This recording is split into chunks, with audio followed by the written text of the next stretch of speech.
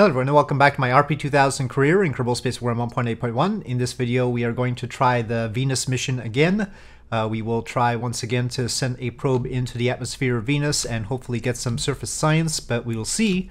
But I've made some changes, obviously. First of all, I've added some extra antennae on the probe itself, and then also fixed the electric charge issue on the photon interplanetary stage so that it isn't interfered with by KSP Interstellar. That is a patch to KSP Interstellar that will be included in RP-2000 in future versions.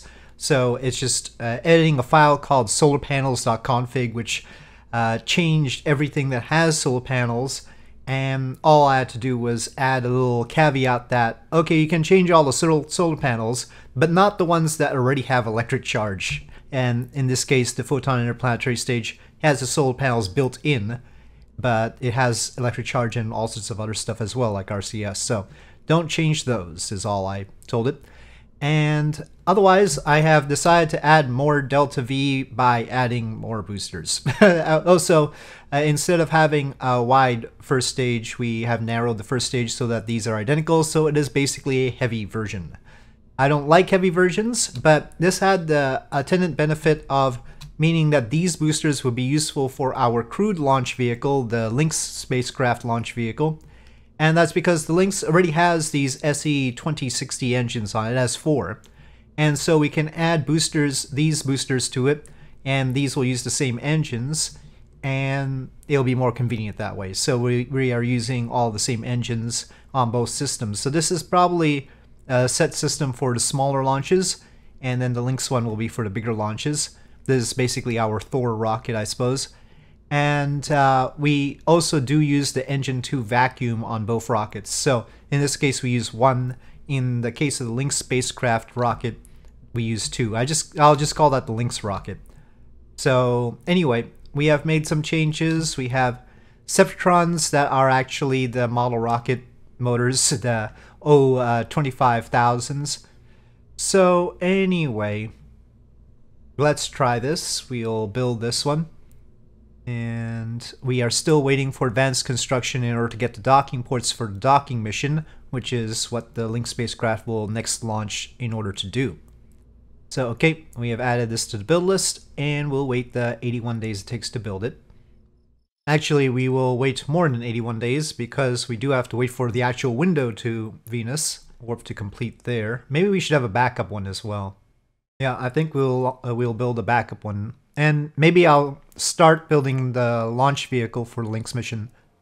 So in prepping the new Lynx launch, I guess we can edit this recovered Lynx and see how that works out for us. So this was the recovered Lynx. I don't know if the parachutes are safe. I'm gonna, just for safety's sake, replace those. Now we won't have the docking port yet, so we won't put the launch escape system yet either. We are going to put the launcher, which includes the service module.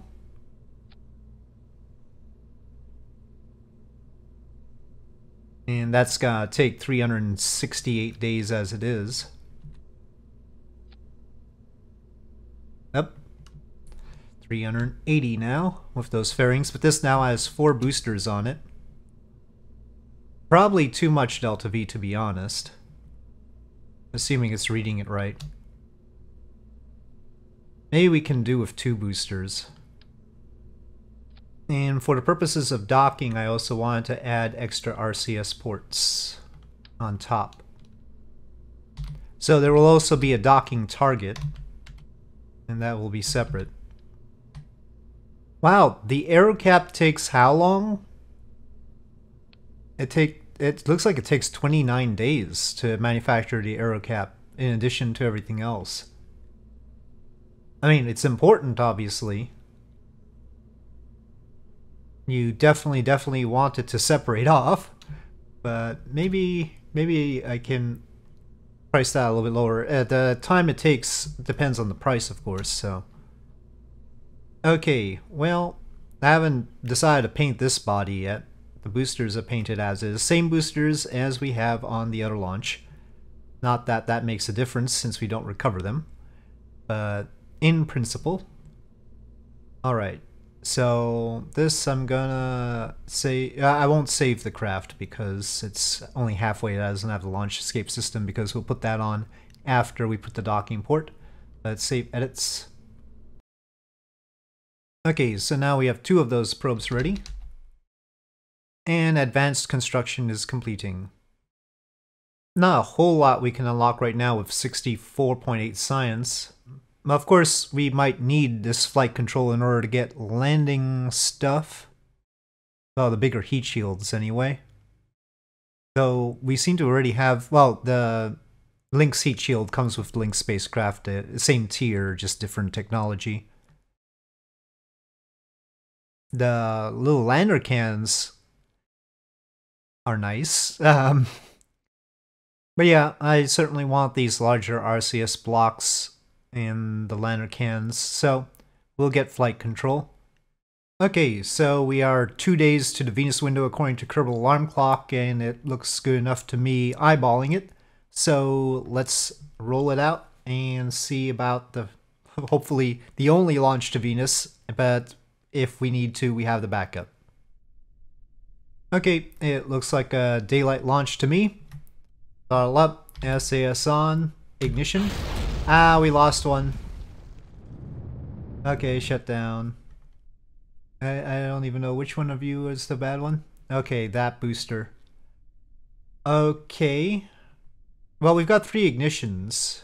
Maybe we can recycle and try again. Let's see.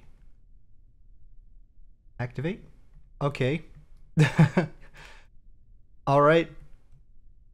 Ignition. Oh, no, another one messed up. Shut down. It's not gonna be that easy, is it? Okay, activate engine. Ignition. Okay, now we've got all 3. Launch. It's got a lot of thrust weight ratio because of the boosters now, so we have to turn pretty quickly. These engines sort of have a cheapy sort of Raptor vibe, smaller, of course. So the core tank has this additional tank up here in order to extend its time. Yeah, one downside to these engines is I don't believe they throttle. So yeah, they do not throttle. So maybe not so much the basis of a recoverable launch system. Well, now those were more vigorous than I needed them to be, but that's fine. Oh, but they did impart a roll on this, which we can no longer stop on this stage. Next stage we have RCS, so that's possible. And separation. We also separated the fairings, but that's probably the best time to do it actually, when we have the minimum amount of thrust. Okay, RCS please, stop the roll. Alright. Cannot deploy antenna while stowed. Well, we probably aren't stowed. So, let me just see. Well, we can deploy that one. That one's already deployed. That's fine. Okay, it looks like... Oh, that one sort of got a clipped-in situation. Okay, I understand that. Yeah, I mean, there was a tank on this side of the photon stage that isn't on the other side, and it doesn't like that. That's fine.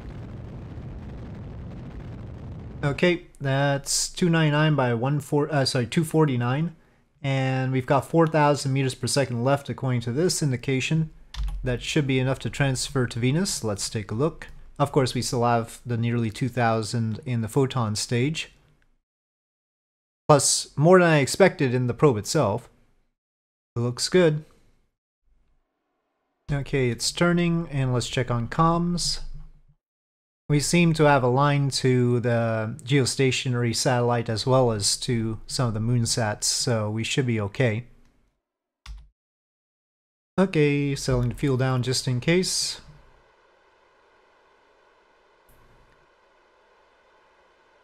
And ignition.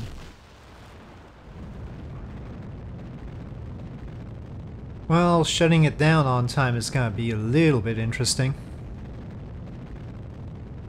High thrust weight ratio here. And we're on escape. And shut down. 2.6 off. We could have the stage tag along a bit, but I don't think we want to. It looks like we already have an encounter. That's good. Okay, well, yeah, let's just see what decoupling can do for us. So, we've got an encounter, decouple, and RCS. Oh, it doesn't have RCS to face that way. Right. Why don't we just activate the RCS on top there? We did find out that it had extra.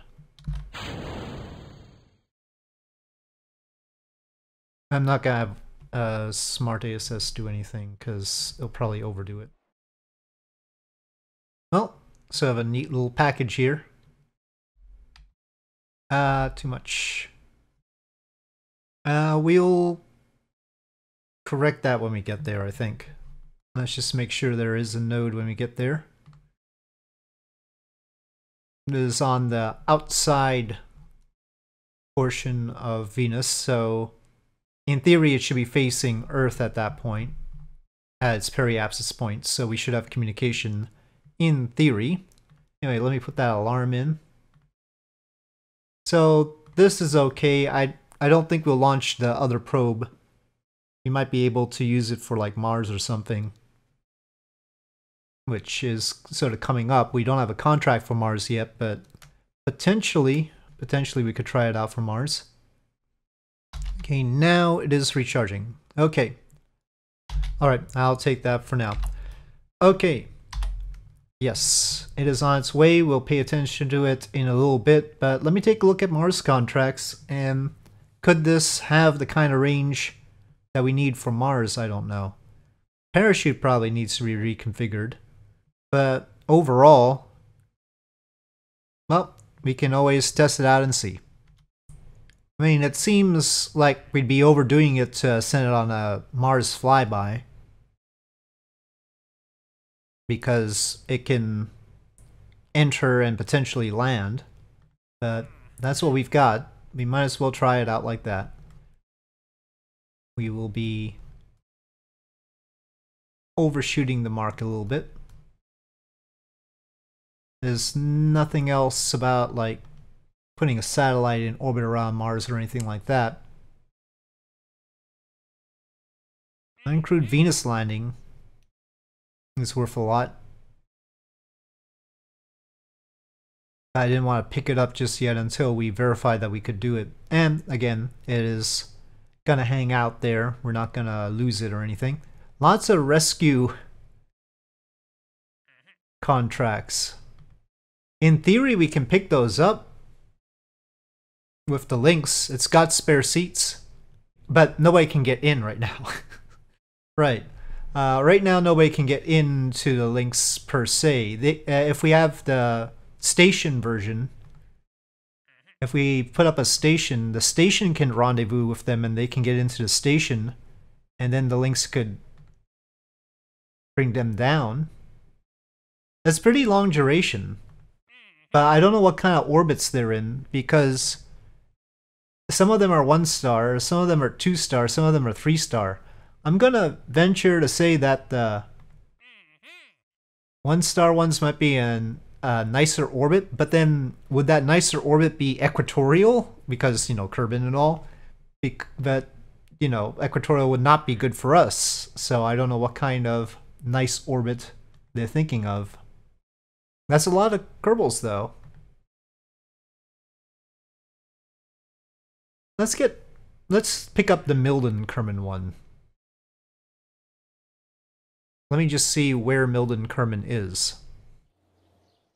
Milden is just outside the atmosphere. Oh, not even outside the atmosphere. It's 115 kilometers periapsis, 200 kilometer apoapsis. I hope Milden doesn't like automatically get destroyed. I think you have to be below 30 kilometers or something like that for it to automatically get rid of you. But that's going to be a tough rendezvous. Well, we're not going to rush on Milden. We've got some time on that. So I'll give that some thought as to how we're going to approach that. I think I would like some of the tougher contracts if that means they're in higher orbits. The low orbit is actually the worst. So okay, we're gonna try and send the other photon thing over to Mars. Wow, the Lynx is already built too. That's surprising. I thought it would take longer. Hope it's all well. All right. First of all, let me edit the photon, and I just want to make sure the parachute is Mars appropriate. So Mars triple chute. We want Kevlar. Can we get a touchdown speed of 6? It says succeeded. It thinks that 6 can be done. So, okay. Well, if it thinks so. It's actually a lot heavier now, that parachute. I can tell because the delta V has gone down. I think I want additional downward facing thrusters. That was inconvenient on the last launch. Alright, that's good enough for me. 20 hours, still good. As long as it's not a few days, that is okay. Okay, rolling out the photon. And I want to edit the links and add that docking port and the escape system. Coupling, NASA docking system. Well, I think we'll standardize to that. They all cost the same. We'll go like that to make sure its colliders don't interfere with the colliders of the aero cap. And I had sub-assembled my launch escape system.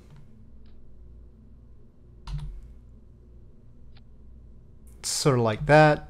And there's a decoupler there. And then we are using these Aerojet ones that are based on a stock SRB, I think.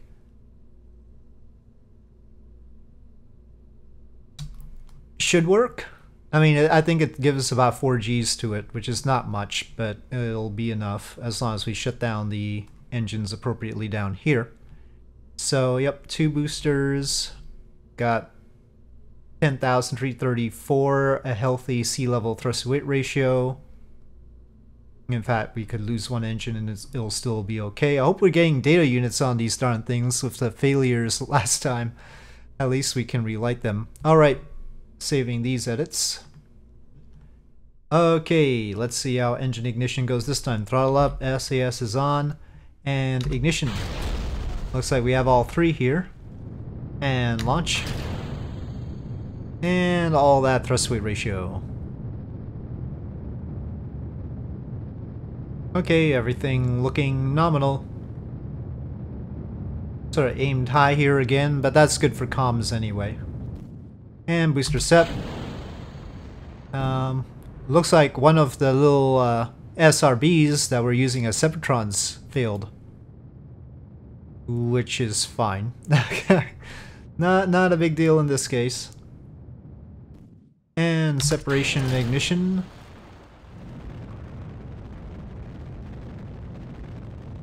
And RCS to stop the roll. Okay, and shut down 309 by 265. We have a little bit less delta V, probably again because the parachute's heavier. So let's see about Mars. Okay, we have a transfer. It'll take a while. Wow, it takes 421 days to get there? No, that's, is that a subsequent encounter? I mean, yeah, I guess. That's sure the long way around, huh? Not the most hominy transfer, but it saves us a mid-course correction, it looks like. Because otherwise we'd probably have to do mid-course correction because of where the descending node is. So we'll take it. I mean, we're not in a rush per se. Well, the Mars flyby contract is only 605 days, but still it'll work out. As long as we hit it. Okay, so time warping. Alright, so it's turning to the node and we are checking our comms. Looks fine to me. We once again have the geostationary satellite overhead. We've got various surface locations that we're communicating through as well. Okay, settling fuel down. And burn. And the engine has lit again. Does have an ignition failure rate of nearly 2%. We continue to collect data. Okay, we are on escape, switching to kill rotation. And... okay, 5.7 left. Let's see what it looks like on the Mars end here. I think the RCS can handle it. Okay, there we go, but at least need a tight flyby here. We would like some science, of course. Separation. That should be fine for now.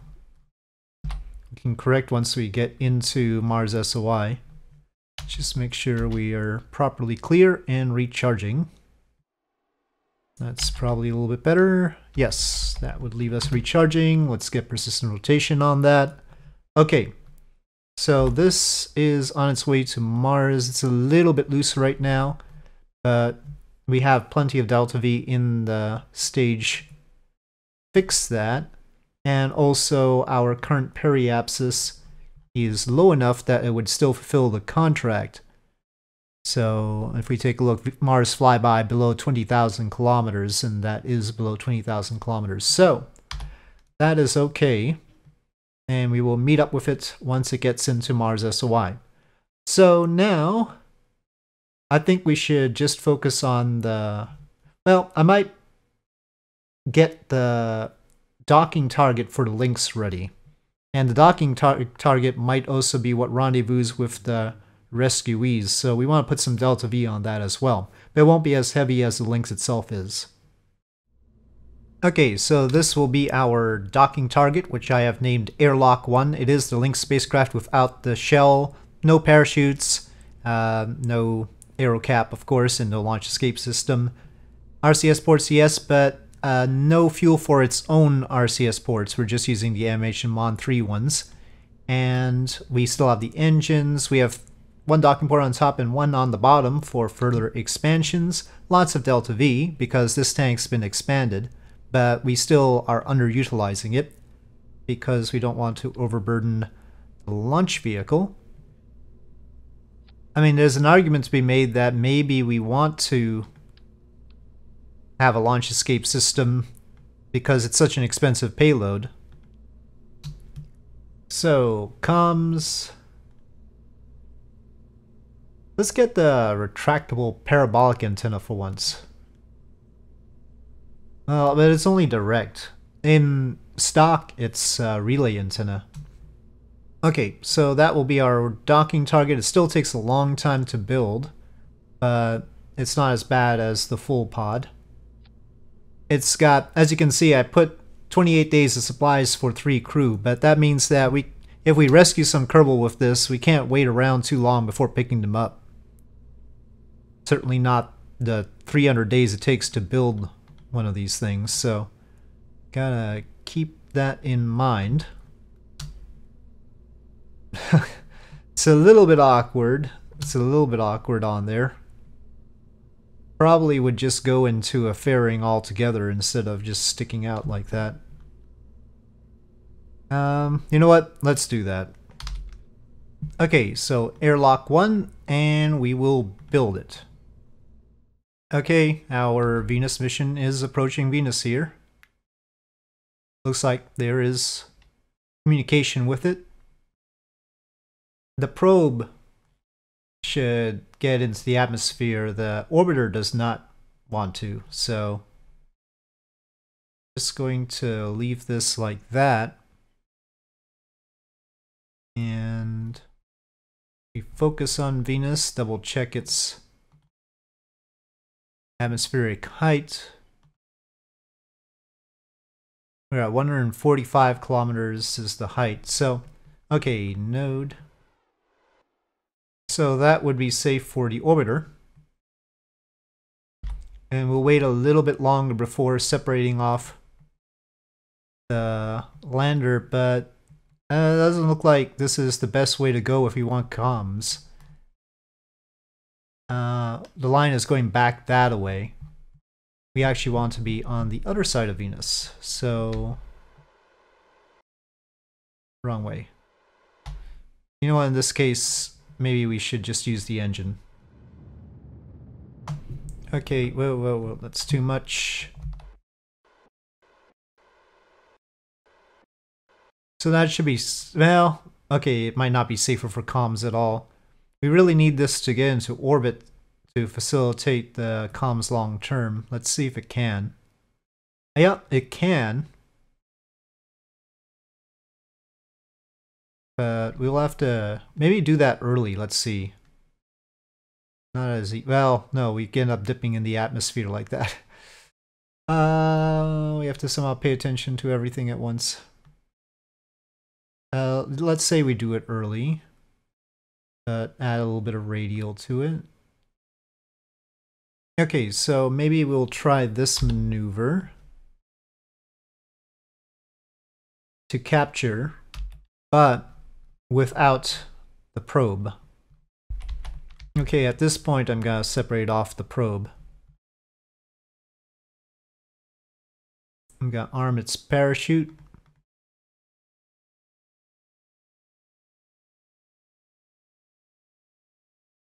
And there's Venus. And separate. Whoa, that's a lot of force.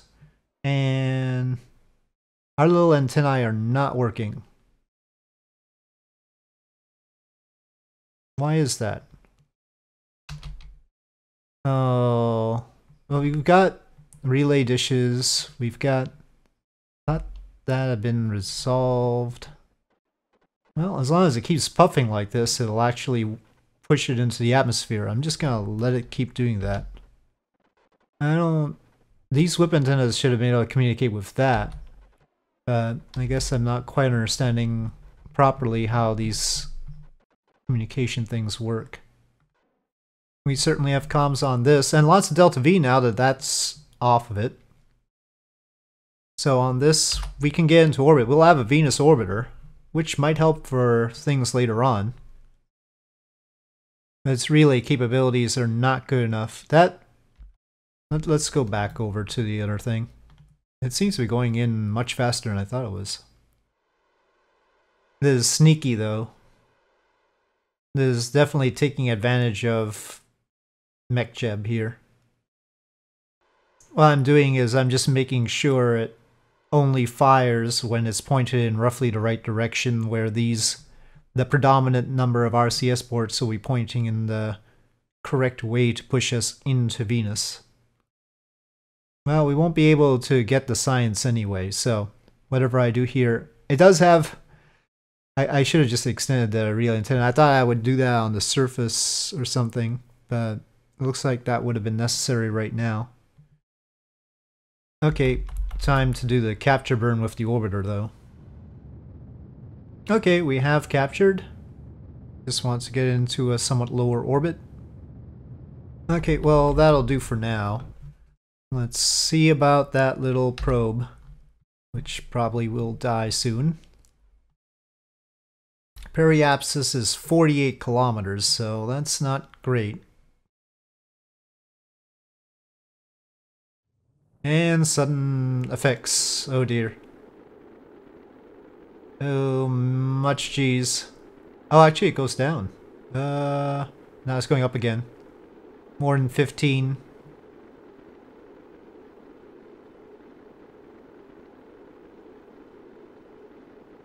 Ablation is happening.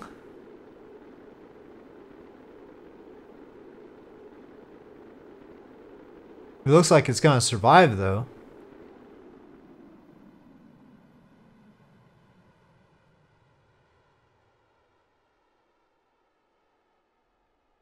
What was that? 47 Gs. 47 Gs.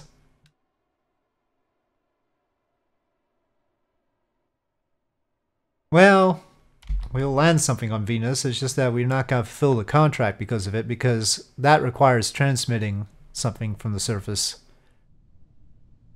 There isn't enough time warp for this. Yeah, I don't think we needed a parachute. What we need is a better antenna that can stay open with the pressures being what they are.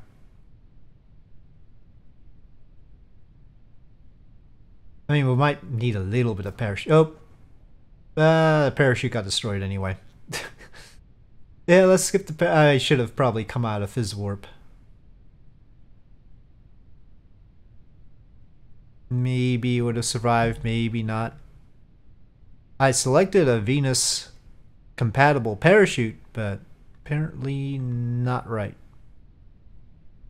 Okay, coming out of Fizz Warp to see if it can survive 12 meters per second. It's dodgy. Oh, it's getting... the antennae are getting hot too. Oop. Well, the heat shield went, but everything else is still intact. But we can't really do anything with it. And it's rolling. Okay, it's stopped. Well, something set down, or has it? Something has gotten to the surface of Venus. The antennae are really hot, but we're not gonna get any credit for this. We'll get this done somehow, but we may need some better antennae. Let's check the R&D building to see where we get those. Precision Engineering has this parabolic antenna. With the level 2 DSN, it's got 22 million kilometers. But right now, we would have to also upgrade the R&D building. I don't think we're going to be ready for Venus missions for a while. We'll need a better R&D building.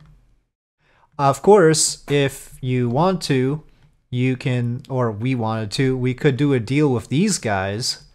Though I don't have the parts, I would have to get a different mod, but if we had, like, say, Raider Nix mods or FASA or something like that, then we could probably have some probes that could survive Venus and land, especially, I suppose, in the Russian department or Soviet department.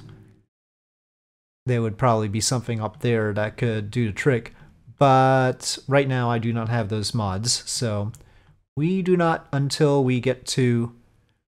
So that's the benefit of maybe unlocking those, but those will be more costly than your own developed stuff. But yeah, for now we'll have to wait on the portion that goes into the atmosphere of Venus, or... I mean, Mars, I don't know. Maybe the little antenna won't snap off of our probe headed into Mars. Let's just see.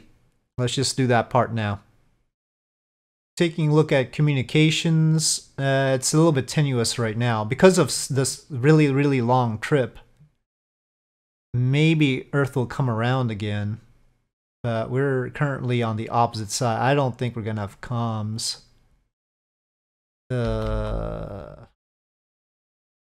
We'll still have done the flyby, but I don't think we're gonna get comms back. Yeah. We're, until we get the R&D upgrade, we're basically limited to Earth, to a large extent. There's some minor things we can do, assuming we're developing our own parts and not using those from other manufacturers. We are somewhat limited until we get the R&D upgrade. If we had made a quicker transfer to Mars, we might have been able to keep communication, but this was like a 400-day transfer. Yeah, no comms. It was a long shot anyway. But we just need to get within the... Oh, we do have to collect science. Gosh darn it. Why did I miss that? Eventually, in solar orbit, it'll get back into comms with Earth, but then we do have Delta V to make a correction and everything. Well, there's Mars. But at this point, I'm officially banning myself from interplanetary missions for the time being. So, yeah, unless I add an antenna to the tech tree. I don't know, what do you guys think? Should we just have people wait until they get to the R&D building unlock and get to that one technology which would unlock the parabolic antenna that can have better... I mean, I don't know if it has better range than what we've got on here right now, but at least it would survive an atmosphere. Should we wait until that, or do I need to develop more antennae, basically? Is the question. Larger ones than the little CubeSat ones.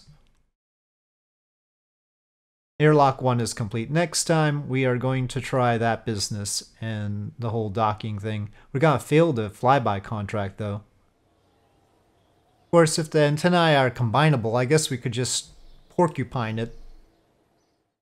550,000. Well, that's a hefty failure. Well, we'll see. Let's pick up some contracts to soften that blow, shall we? So next time, we've already built this stuff. We need to do a rendezvous. Where is that? First docking. 225,000. We better get it done because the failure is like humongous. So we'll try first docking. Oh, okay, first spacewalk. First docking and first spacewalk. Basically, cross your fingers. So, on that note, thank you for watching. I hope you enjoyed this video. If you did, please do press like. If you have any comments or suggestions, please leave them in the comment section below. And I'll see you next time.